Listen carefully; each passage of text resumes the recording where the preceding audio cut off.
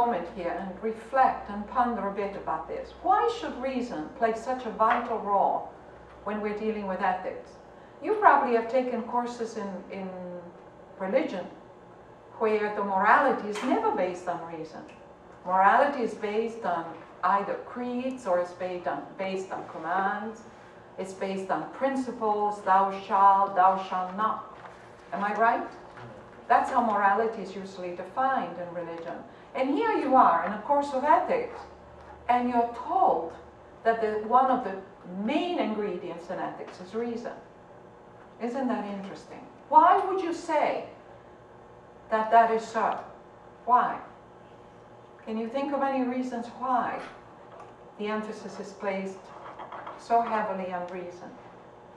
Because there's nothing else, ladies and gentlemen, to rely oneself on. There's no commands from the outside that tell you this is right, this is wrong. So the only way that you can really decipher for yourself if an act is indeed ethical is by actually using your reason. And that is why we said that ethics is actually based on natural law. Often we think of ethics as morality, and we think that ethics has a lot to do with religion, but that is not the case. Ethics and religion, most of the time, travel more or less along the same line and reach the same conclusions, but they do it differently. Morality does it by relying on commands from the outside, either by God or depending on what you believe in. By tradition, it could be tradition. That's morality. Ethics, on the contrary, relies on natural law. And natural law, the principles, the basic principles of natural law are in everyone. These principles are true whether you lived 2,000 years ago. They're true whether you believe in Christ or not. They're true whether you're an atheist or you're a person of faith. They are principles that everybody has. And how do you know these principles? By using your reason. So the incredible emphasis is on reason. Now, if that's the case, then we need to be extremely careful that we're using reason correctly and we're not rationalizing. What is rationalization? What's the difference between reasoning and rationalizing? If I'm on a diet and I want to eat an ice cream cone for lunch, I'm going to say to myself, and tell me whether this is reason or rationalization. I'm going to say, well, I haven't eaten breakfast, I haven't eaten lunch, and you know what? I'm not going to eat anything tonight for dinner. And besides, you know, it's the fastest way, especially because I feel so tired, it's the fastest way to put energy inside my body. Is this rationalizing or is it reasoning? It's rationalizing. So what is rationalizing? It's using reasoning in order to achieve what actually I want. Reason is used in order to determine the truth, to discover the truth, to find out what the truth is. That's reason. Rationalizing, on the contrary, is using reason to achieve something I want. It's not to discover the truth.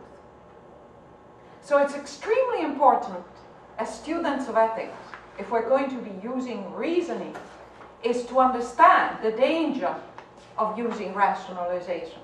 And that is why, do you remember the chart that we made on the board? A very important chart that tells us how to use reasoning. We said attraction, right? Attraction is what we all need according to become the person we're meant to be. Remember, Aristotle said that the good life is actually becoming, allowing that seed to become the big tall tree that you see outside. So attractions, whether you're attracted at different shapes, different colors, different places, different people, these attractions are necessary in order to become that person. So, In order to use reason, we're going to discover what is it that I want. What is it? The what is the first step in using reasoning. The next step is how am I going to achieve that? And this is the biggest. This is where all the reasoning comes in, or rationalizing comes in, depending on how. The how. How am I going to achieve this attraction? In order to determine if it is reasonable, if I am actually using reason or not, I am going to discover some consequences to this act. And we also said last time that consequences are negative outcomes that could occur by using this how. See, we need to know what they are. We need to understand how much harm we might be causing. If I want that ice cream cone, I need to understand how it would affect my diet. Do you understand what I'm saying? So we're looking at the negative possible outcome that would affect me, or it might affect others. All these outcomes have to be done. So these negative consequences are listed, and we also said then, once we know what they are, we put down a percentage of likelihood of these consequences of occurring. Because some might be 100 years from now. Some might be very minute, could be 1%, but some could be 100%. Going back to the ice cream cone business, if I am allergic to dairy, which I am, one of the consequences might be that tonight I am going to throw up all night. And obviously the likelihood of that occurring is 100%. Because that's the kind of allergy I have. Do you understand what I'm saying? So therefore, the consequences that you have here, the likelihood of occurring is extremely important.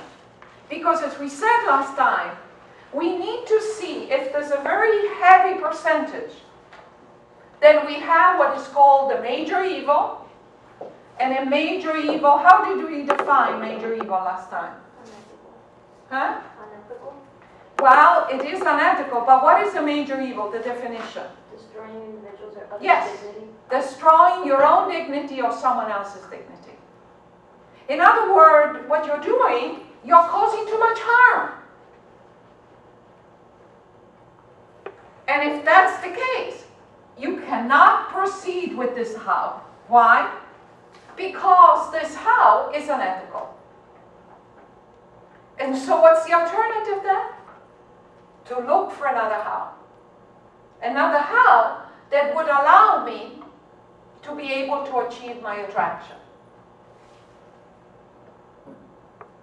In the case of the ice cream cone, what I'm really attracted probably is not so much the ice cream cone, but some kind of food.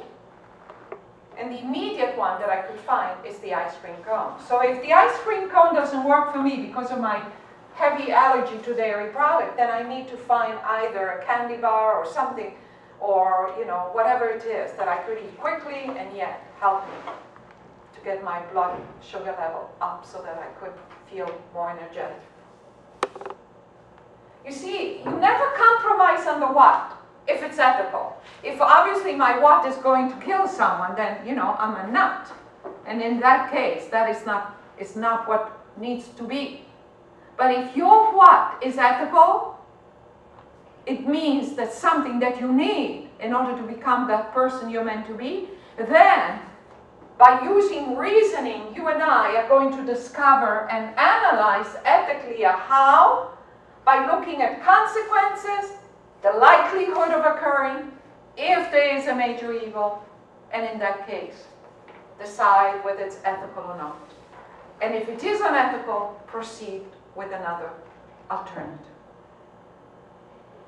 Now, we also discussed that it's not that simple, that sometimes there is major evil on both sides, that is, on what you want to achieve and also the how. Do you remember the case of Mary, the little girl who had the child? And we also said last time that if Mary could not borrow the $20 from the guy running the 7-Eleven shop where, you know, the store below where she lives, and if she has nobody else to turn to, and if she cannot find anybody to actually take her child to the emergency room at Jackson, then she needs to put away on one side the welfare of her own child, and on the other side, where they're pulling $20 from the cash register. And according to her, which one is less evil? Which one carries less consequences?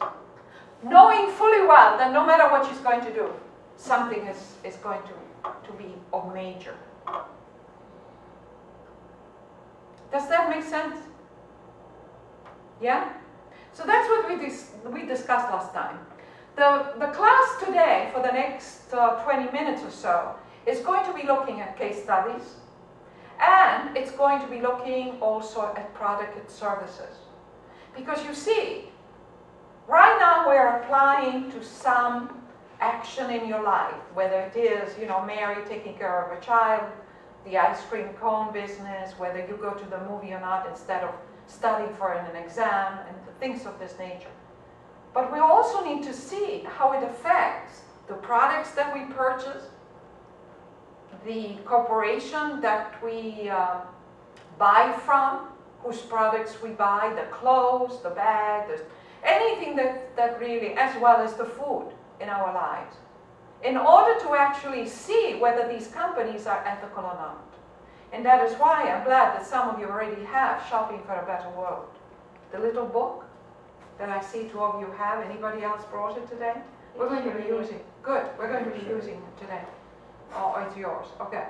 So you're going to have the book, all right? So make sure you bring it to all your classes. So, but right now that we're going to do, this is the last part. Right now we're going to do case studies. So what we're going to do, each one of you now is going to share. We actually have 5 people, so we're going to have on this side of the room 3 people, and this side 2 people. And what you're going to do is share a case study. Pedro is an athlete, and he plays sports, and after his game, he went to his locker room and he found out that his belongings weren't there. So in the process, they called the cops and everything, and they gave them police reports. And while they gave out the police report, while Pedro was writing down what he wanted, what he lost, then a coach came up to him and said, "Oh, do this and that." And then Pedro, Meaning what? meaning putting in extra stuff that wasn't what he really lost. And then Pedro did it, and then from there things got worse because There was one. After that, problems came because Pedro told what happened, and he almost lost his scholarship, and the coach got fired, and all that. So the question is, was Pedro's act ethical? Isn't that what we need to look at for a moment? All right. Tell us about the what. What is the what? To get his belonging. To get his belonging back. Is that ethical or not? Yeah. Okay. How is he going to do that? By filing the police report and all of that? Yeah. How is he going to do that? By at the same time he's putting what he lost, he's putting some extra stuff. He's going to file a report with not only what he did, but also with stuff that his coach had suggested in order to appease him. Right? Yep. Isn't that the how? That's what we are now analyzing. What are the consequences of that? Putting down in the police report not only what he lost, but also what his coach would like to have for himself. That's a felony. What are some of the consequences? We need to put down 4 or 5 major consequences. What are they? You can go to jail. Could go to jail. Okay, we put down always the consequence, then we determine the likelihood. Could go to jail. What else? The athlete can get kicked off the team. Yeah. Yeah. Lose the scholarship or being kicked off the team. What else? Is the consequences only on the athlete, or could we also do it like on the coach, like she was about Well, on him, actually, because we're looking at just Pedro. at, If you want to look at we could also do a case study on the coach. okay. Do you understand that? And that's different. But right now we're analyzing Pedro, his act. Because he's the motive. He's the one who wrote down these things. He had the freedom not to do it, but he chose to do it. Does that make sense? All right, what else is there?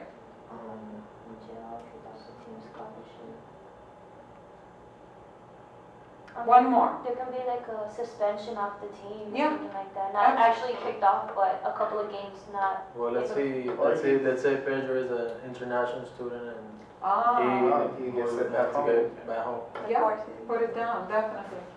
So now let's think, what's the likelihood of these consequences of occurring? How likely are they? How likely that he might go to jail?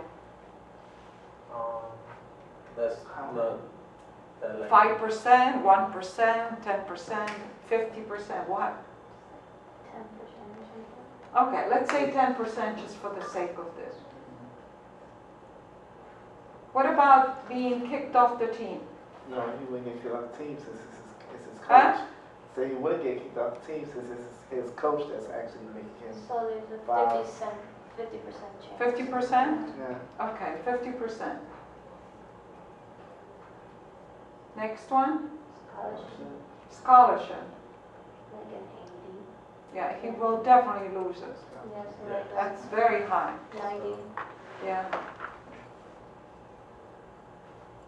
that if he loses scholarship, then Then yes. You have to go back home. So I mean, The same percentage? 90. What is it?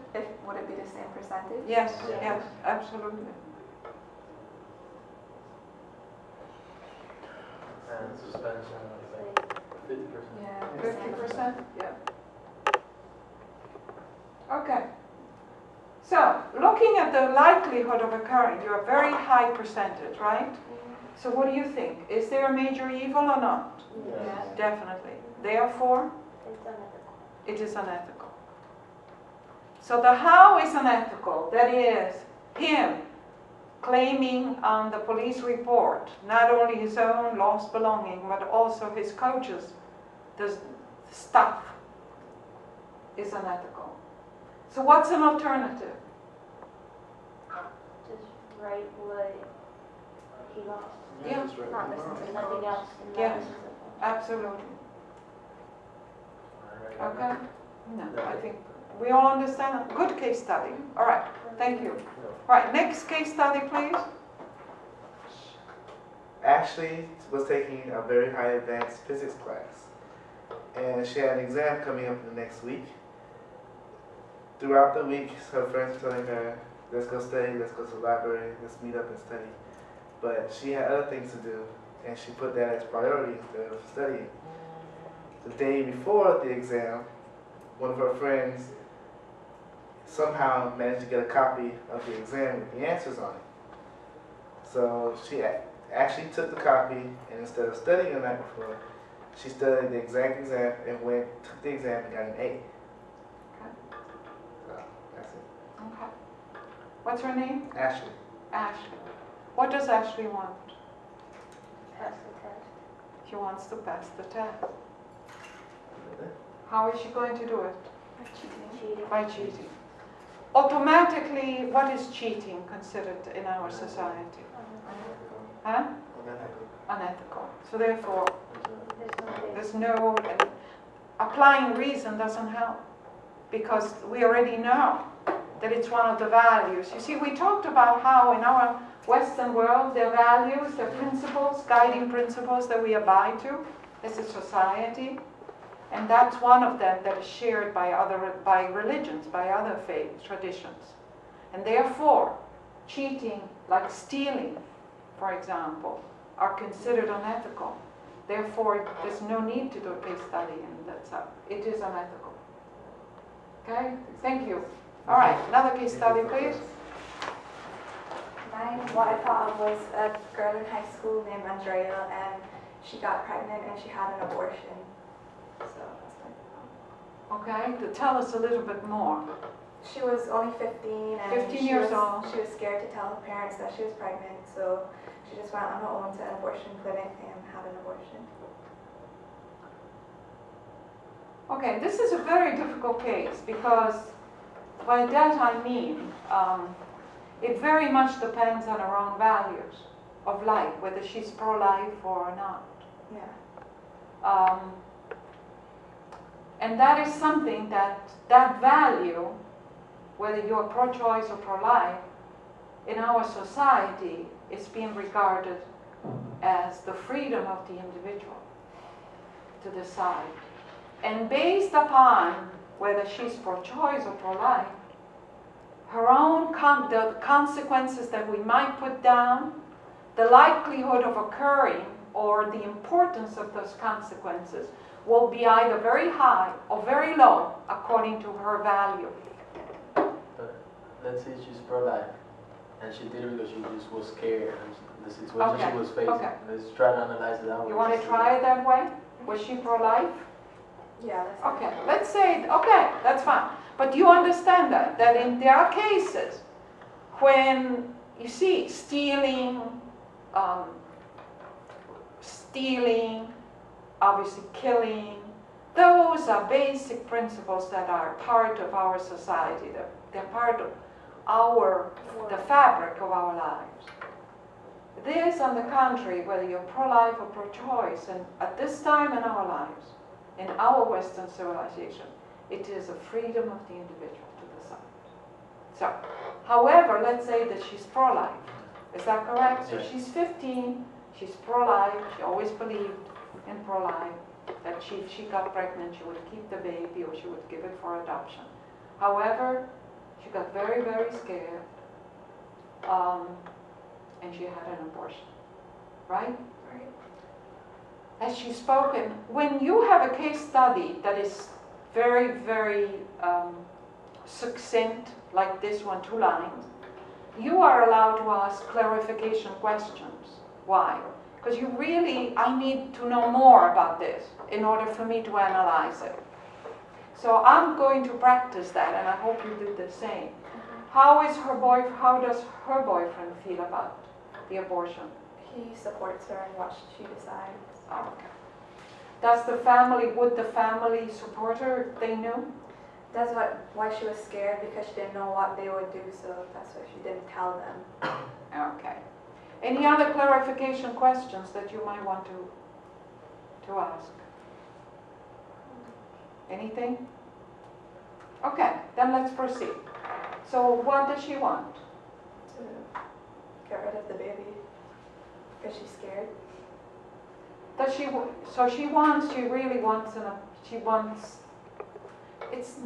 want the abortion, or the fact is that she, I guess she wants to get rid of her fear.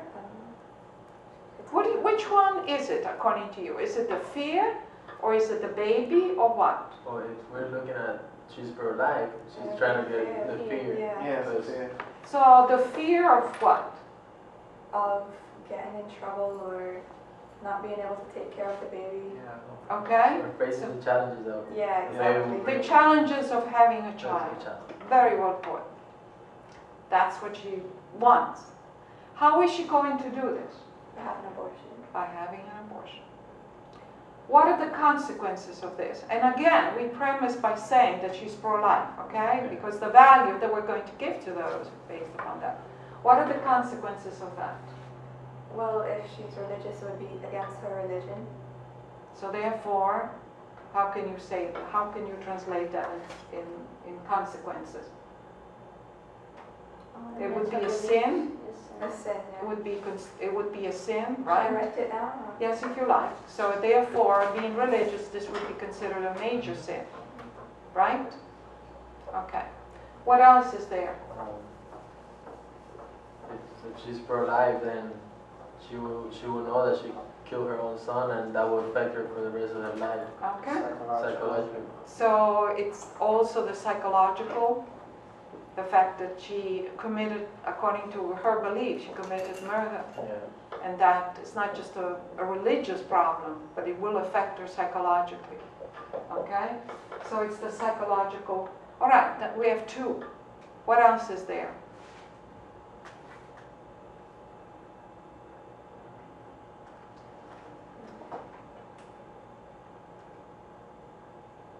She probably could face health.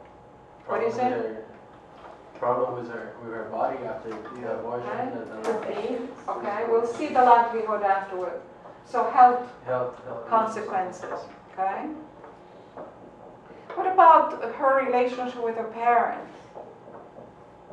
You know, having to keep such a big secret. Secrets have an incredible way of sort of,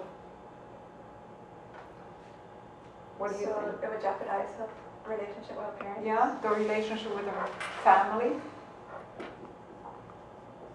Okay, we have 4 down.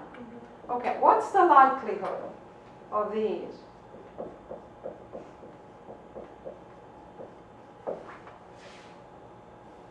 Seems like 100%. Yeah. Yeah, yeah, absolutely. So the major sin, being a person of faith, would be 100%. Psychological consequences? 80%. Yeah, high, very high. Health, this would depend on her state of present wealth, health. If she's a very healthy girl, yeah. Yeah, but they won't know. That what we're Only- looking is Oh, that yeah, that's It's how that she- secret that she's Yeah. gonna keep inside. 50-50. Yeah, Yeah. okay. We go either way. Living with a secret that. Yeah. Therefore, unethical. if there is, first you need to say there is a major Oh, evil. there's a Yeah, there's There is no evil, and therefore it's unethical. Okay? So what's the alternative if she's pro-life? She could have tried speaking to her parents before she decided. Which is the simplest form. Look Could have had the about. baby and put him up for adoption. Exactly. Yeah. Good case study. All right, you're the last one.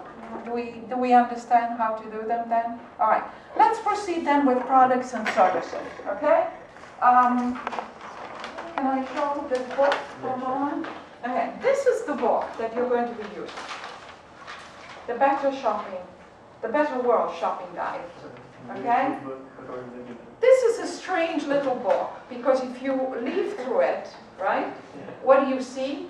You do not, you see a little report, it looks like a child's report card.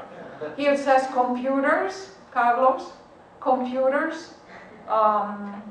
It says the A is green disk. The A minus is IBM, Intel, someone read it, not me. Who wants to read it? Read it so that Carlos hears it. Oh, Gateway is a D minus? Oh, wow. Go ahead, read all of those. Let me hear all those grades. A in the A category is green disk. A minus is HP, Compaq, IBM, and Intel. A B plus is Apple, Cisco, Sony, Toshiba, and Canon. A regular B is Fujitsu, AMD, Dell, Sun, Lucent, Adobe, and Motorola. B minus, NEC, Packard, Bell, Hitachi, Epson, Lexmark, Lenovo, and Imation. A C plus, Brother, NCR, Panasonic, Oki, Maxwell, and Micron, and Sonya. A regular average C is JVC, Lenovo, and Asus. A C minus, Seagate, ViewSonic, 3Com, Sharp, and Best Buy. A D plus, E-Machines, Philips, Samsung, Gold Star, or /LG. A regular D is AST, Compaq USA, and Mitsubishi. A D minus, an Acer, and Gateway. And an F is Microsoft, Circuit City, and GE, or General Electric. Mine is the gateway. That's a good one. All right. It has to have a gateway. Now, these are based on different values. Remember we talked about values a great deal last time? And what are these values? Well, they're compounded. And the values have to do with how they deal with the environment, how they deal with minorities, how they deal with women, how they deal with work principles, if there are any penalties that they have to pay, if they had accidents, bless you, if there have been any boycotts, and so forth. So based upon all that information, they get this report card. based upon many things. Now, why are we doing this? Why are we looking at these companies, these products, in order to determine this? Why? What is the reason for this? Can someone tell me why we're doing this? Probably there are ethical ways. The practical ways to do what? To get the product out to the consumers and stuff like that. But for you, why is that in this course of ethics you need to look at the products, whether it's a Nike shoe or whether it is a computer, and to see how it fares according to what you believe in? Why? Because it's an extension of ethics. We just did a case study, right? And we said that then we need to move from the individual action to see how large corporations are providing services and goods to us. A business is in business for two reasons, ladies and gentlemen. One, to make money. Two, to provide a good and a service. They're both equally important. If a company is only out there to make money, then it's your and my responsibility, according to my values, to say, no, I will not purchase this, because large corporations are so detached from you and me right now that there's no way for them to know whether they're meeting our needs. Does Starbucks meet your need? They probably have 50 products or 100 products. But let's say that I like the 101, which means I like my coffee to be lukewarm, but then I want a little bit more cream, and I want a little bit more blah, blah, blah, blah. Do you see what I'm saying? Starbucks cannot do it, because they're programmed all over the world, no matter where, to provide a cup of coffee in a certain way. But if I went to a mama and papa coffee shop around the corner, when they see me every day going in and get a cup of coffee, they know exactly what my needs are, and they will provide them. So that is the problem between a small place, a small business place, which is still in touch with your needs, and a large multinational corporation that is no longer have any. So how do we let the multinational corporation know that our needs are not being met? By boycotting them. Because the only way they can actually say is by looking at the stocks, and when the stocks go up, they know that what they provide is good. When the stocks go down, they mean something is wrong. As simple as that. That is the ethical responsibility that you and I have today. To actually look at all the stuff, the shoes, the glasses, the clothes that you wear. Nike, for example, well, I always criticize, or critique, better still, critique, because it is a critique, Nike. Let me move on to Nestle. You all know Nestle, right? These are major, major corporations. As you know, Nestle produces so many things. They also produce infant formula. And one of the problems with the infant formula, that it's being given to nursing mothers in the first year, the first month of the baby's lives, especially in small villages in Africa. They give them enough so that the mother will be able to nurse the baby for a month. And then they say, okay, it costs so much. Usually the mother cannot afford it, and the story, as you know, it's very simple. The infant mortality in Africa is really based upon this. That they can no longer, the mother's milk is gone after a month, cannot provide for the milk, and the baby dies. Now, this corporation, for example, if you feel very strongly about this, then you're going to boycott not just the infant formula, but every single product that Nestle makes. And it is a lot.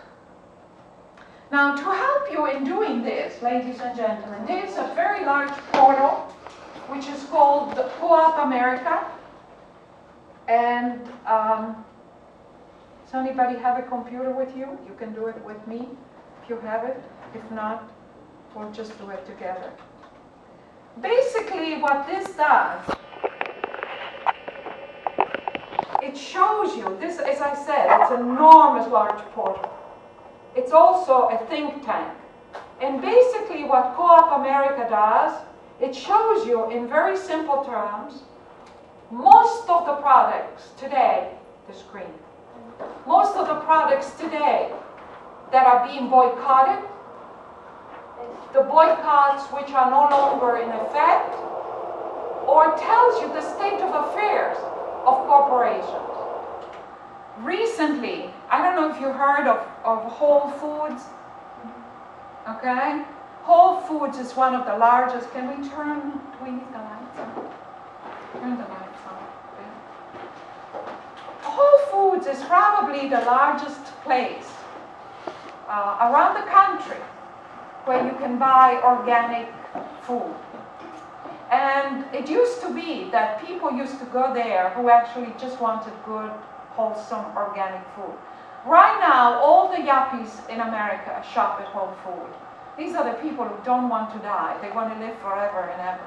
So therefore, it's a very expensive store, but you do find practically everything organic, from the vegetables to the fruit, to everything under the sun, which is organic. Why organic food is expensive then? Well, in part of the course, it's going to be to discover exactly the question that you asked, why organic food is good for you. So stay tuned. You're going to find out. In a nutshell, for the time being, keep in mind that food which is not organic consists 99.9% of the time of seeds which have been modified genetically. That is, the DNA that's been spliced, and from one, for example, most strawberries today contain the genes of fish. Why? Because somehow the fish gene would be able for someone to transport strawberry for a longer period of time and keep the strawberry having a shell life longer, so to speak. Most of those little bags of chips that you buy in the machines downstairs, most of them have peanuts.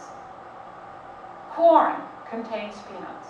In fact, because as you know, peanuts can be a very dangerous allergy for some people. They specifically, if you notice on the little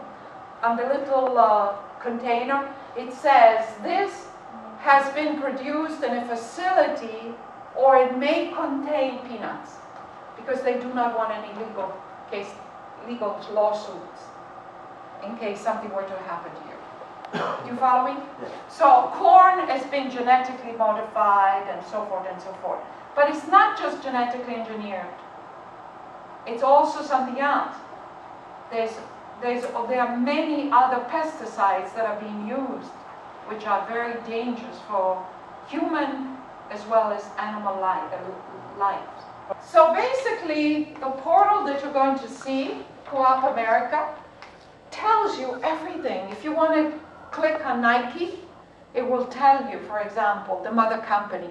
It will tell you who sits on the board. Because it's not enough to have, let's say, 90% minorities. Do they sit on the board?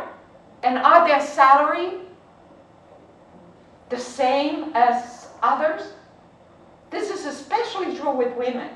Women often, who sits on board of large corporations, their salary are lower than the men. And if you're interested in women's rights, it's up to you. But you need to know. And if it is really an important value, then you need to boycott that company. So going back to Whole Food, which has organic food, I heard from one of my students, and I don't know yet, I'm going to read just now. Was it this morning? Yeah, this morning at 9:25. Someone said there's a boycott against Whole Food, which is just started. Something about the workers. Something that so therefore, even nobody's immune to this. Even a company, a giant like Whole Foods, which is considered to be one of the best companies that produces organic food, and on and on and on and on, is not immune to it. Because if they do anything which is not right, which is not ethical, there's a boycott. The question is, where do you go from there? My student was saying, where am I going to shop now if I'm going to boycott Whole Foods? Besides growing your own food, which is an option. But I don't think it's very likely at this point. I myself, I only eat organic food. Quite honestly, I don't know yet about this boycott, but I don't know what I would do. Because if I don't buy organic food at Whole Food, I don't know where I can get it. I can probably get it from two people. One is Stan Glazer in Coconut Grove on Saturday morning, and the other one is Josh on Sunday on the beach. Right on, you know, where the boardwalk is. On Sunday morning, Josh is there, and he sells organic food, which is bought from the state of Florida, the small organic farmers. There are two options, but if I did not have those two options, I don't know what to do. So you see, knowing what the boycotts are will help you, but at the same token, it's not necessarily a boycott that will follow. Also, if you're using Nike shoe, and it's up for you to research and really tell me about Nike. I'm not going to go into details, but if you use Nike shoes, and let's say you feel that it's not for, especially for minorities, it's definitely not for minorities, but somehow you feel that those are the only shoes that you can use as an athlete, what are you going to do? So those are difficult decisions to make. So what I'm trying to say is for you to be realistic, to understand that boycotts are there, and they are there primarily to show the major national company that actually we do not believe with what they're doing, that their values are not our values, and they need to change if we're going to continue to buy their products. That's the message we want to give. But at the same token, sometimes it's not possible, at least short term, until we find an alternative product or another pair of shoes that fits you just as well as Nike does, for example. I'm not so sure whether you can, that Nike is the only company that, but I've had athletes in my courses who tell me that Nike are the only shoes that they could wear as athletes, and somehow, especially basketball players, that somehow they cannot, they're not as good when they, which could also be psychological, but that's another story. So, do you understand what we're doing here? Has the light come back? No? Okay. So, do we understand a bit what I'd like you to do when you have to do, you are going to, one of your homeworks is going to choose one product or a service, and I hope you do something that you use in your lives, whether it is a clothing company, whether it is, but I also want you to see, for example, if you're doing craft, it's not enough to do the cheese slices. I want you to know what the mother company is, which is Phyllis Morris, which is one of the largest tobacco companies in the world. I want you to know what other products, yes. Did you know that? Yes. Phyllis Morris owns Kraft. Scary thing, isn't it? But also, what other products Phyllis Morris has? Because you see, you might be boycotting Kraft, but then you might be buying other products that Phyllis Morris is making. So therefore, you're back in the same boat. So I want you to be savvy consumers. Not savvy consumers the way your mothers used to be in order to save $1, but because this is a course of ethics. And as students of ethics, you need to know what's ethical and what it is not. So you're going to choose a product or a service. You're going to look at everything. Who's on the board of directors? Is it foreign-based or is it in the United States? How many people sit on the board of directors? How many are minorities and how many are women? What are their work principles? Have they had any liabilities in the last 5 years? Did they have any accidents at the workplace? Was there any lawsuit against them for any reason? And what were they? And so forth and so forth. And then, based upon that, you're going to do exactly what the case study, what we did before. In other words, you're going to see those as consequences. What's the consequences of this company doing this? For example, the Nestle company, you know, giving the infant formula to nursing mothers. Obviously, it's infant mortality. That's one of the consequences. And then you're going to see the likelihood of those consequences, and then deciding if it's ethical or not. If it is unethical, then you're going to look for an alternative. In other words, another product that you probably would buy. So if you love Kraft slices, and if you're going to boycott Phyllis Moore's, you're going to find another cheese which is acceptable to you, which is ethical. But then you have to research that company as well, because it might be just as bad as Kraft. So you basically want us to do like analysis, the whole company? Yeah, this is what, it's another analysis, but instead of being what we call a case study, it is a product or a company analysis, ethical analysis. So, that little booklet, this one helps you, the Better World Shopping. But the biggest help will be the Co-op America. The other one that will help you would be Food Inc. Is it already in the bookshelves? Did you see it? Did anybody see that? Food Inc. is another incredible book. And as I told you, there's the film. The movie, right? What's that? The movie on Miami. Yes, based upon the book. So I want you to purchase that book together with the others and look at it, because that will also help you tremendously. They will discuss, for example, Monsanto, which is another very large multinational corporation that is doing so much damage. They are the ones responsible primarily for the genetic engineering, and also for bovine growth hormones. Bovine growth hormones is something you're going to learn, which is actually, they are hormones given to cows under the form of what is called Prozac. So it's an injection that a farmer gives to the cow every 2 weeks in order to produce 20% more milk, with incredible problems. Cancer in humans, the infant mortality of the calves very early, the cows live such a shorter period of time. I mean, it goes on and on and on, but we'll talk about that later on. This law was passed by the United States. The only two countries where bovine growth hormones are allowed are the United States and Canada. In Europe, they are as I mentioned to some of you, my friends, when they come from Europe, there's no way they're going to eat any cheese. Even in their pasta, which Italians always put Parmesan cheese on the pasta, there's no way, because they're afraid of the bovine growth hormones. And yet, every piece of cheese, every yogurt, every gallon of milk on the supermarket, unless it's stated organic, might contain Prozac. It might contain the bovine growth hormone.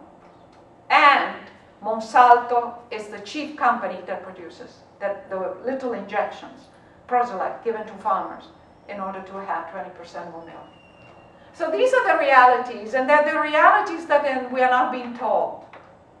I've never seen a gallon of milk where it says it might contain bovine growth hormones. Have you? No yogurt, no cheese. We're not being told that a tomato that you find at Publix might have seeds that have been genetically engineered. So the only talking about organic food or what is safe, unfortunately today, is organic food, which is actually the food that in villages around the world today, it's what farmers cultivate, it's what they produce. My mother comes from a small village in Italy with 200 people, and the farmers in that village still produce food, and when you talk about organic, they laugh at your face. They say, what is organic? Because for them, food is natural. But today, the term natural, be careful, because when people use the term natural today, it does not mean what those 200 people living in that village are growing. It doesn't mean that at all. Natural is a way to actually fool us to think that that is organic. So therefore, natural means absolutely nothing anymore today when it comes to food. The only safe food today, ladies and gentlemen, it's organic food. And we're going to learn all about that.